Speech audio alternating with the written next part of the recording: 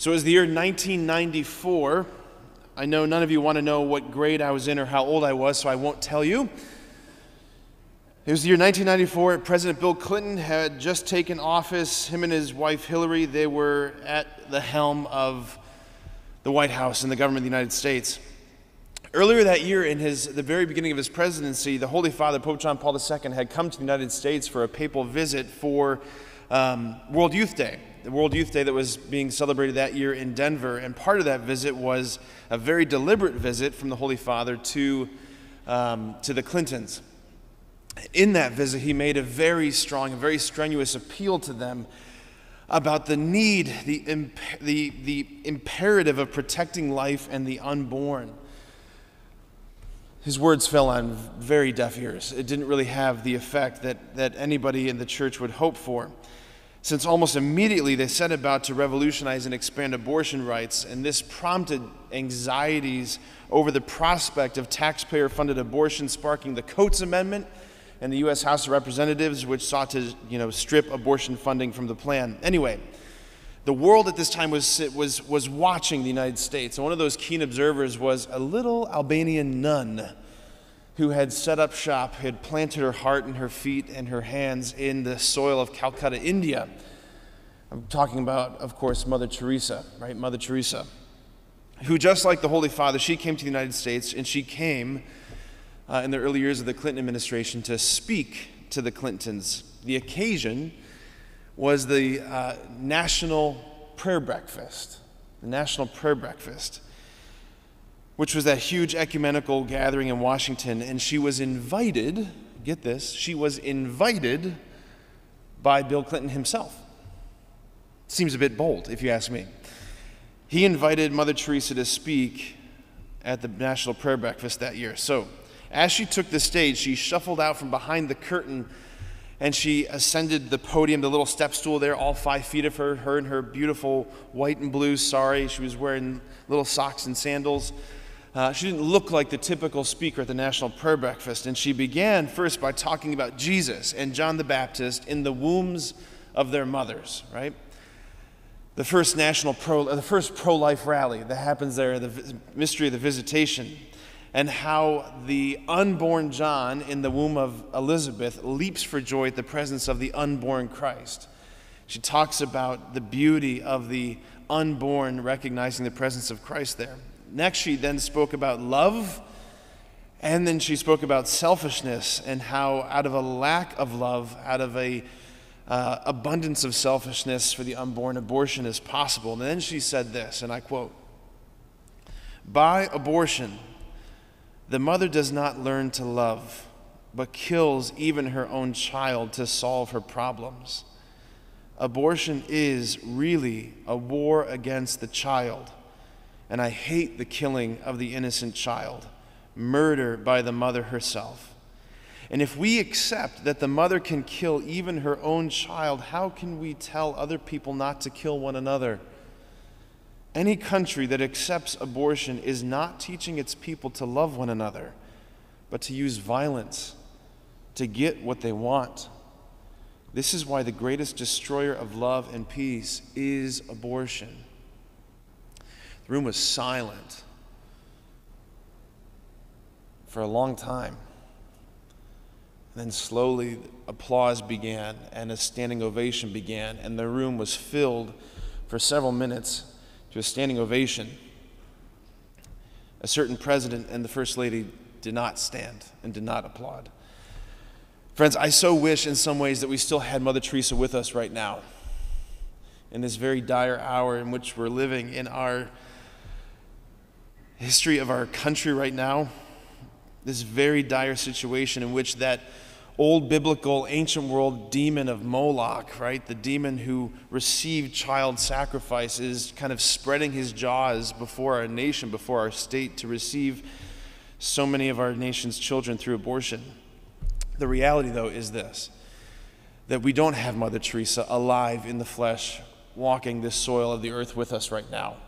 She was not called upon by the Lord to live in our day, right? We are the ones that the Lord has called into being to be alive today. In those words of Esther, right? We were born for such a time as this.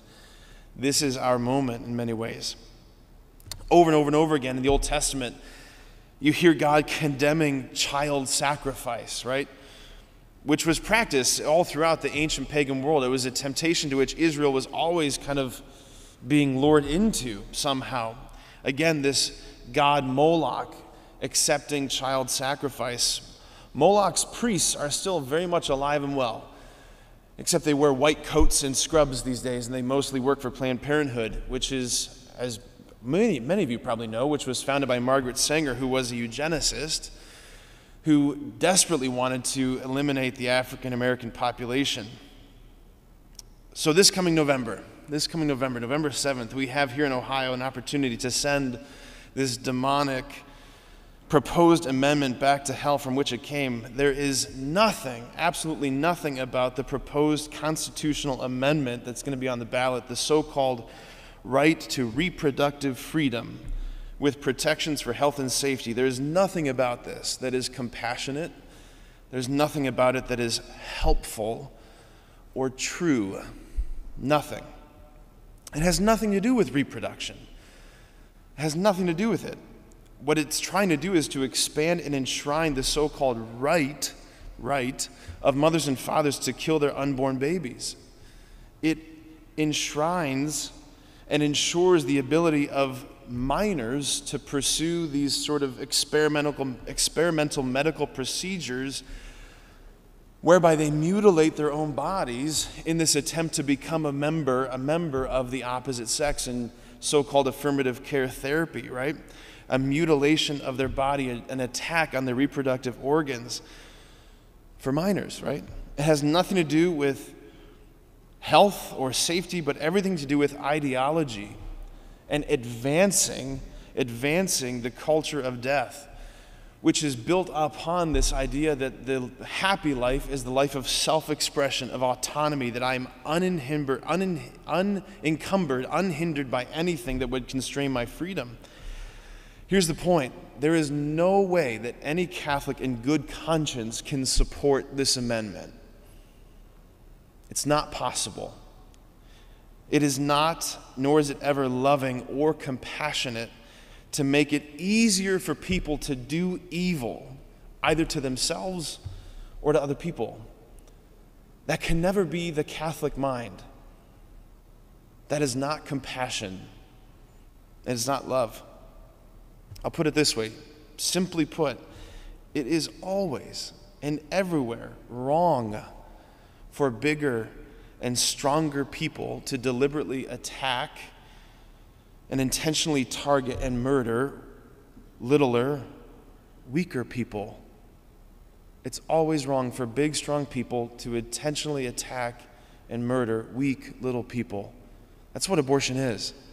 It's the attack of the bigger upon the weaker. Like I said, people, persons.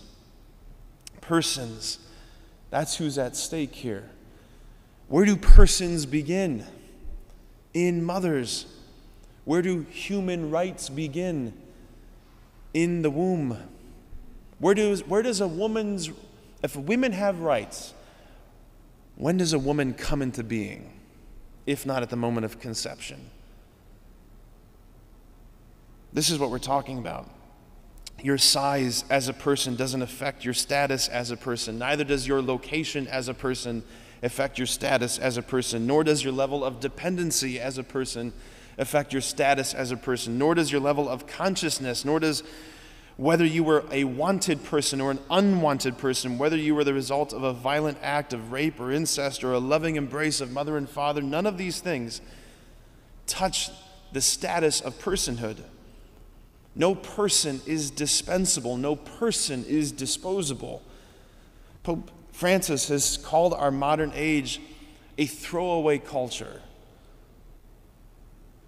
Nowhere do we see that more in this issue of life. So friends, I want to just invite us on this feast day of Mother Teresa to call upon this amazing apostle of the person.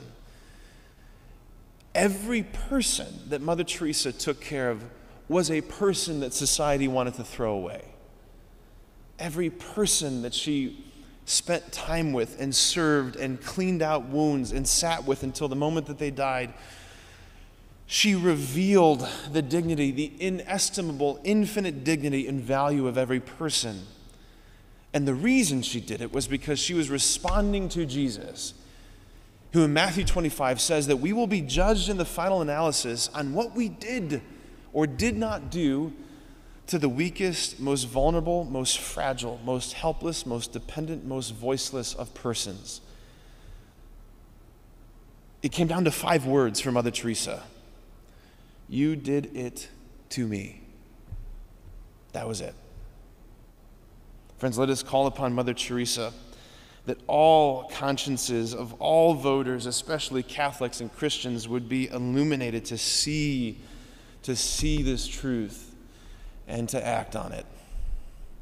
Amen.